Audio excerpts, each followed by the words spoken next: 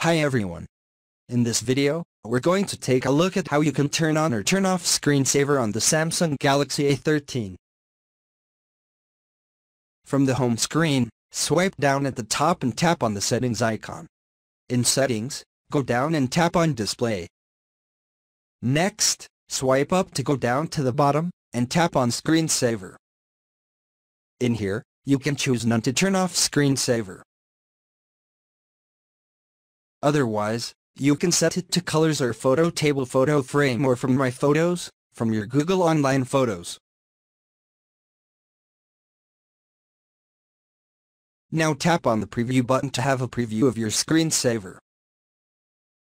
If I choose photo table. And that is how you can turn on and off a screensaver on your Samsung Galaxy A13. Now the screensaver only works when you are plugging your phone into a charger.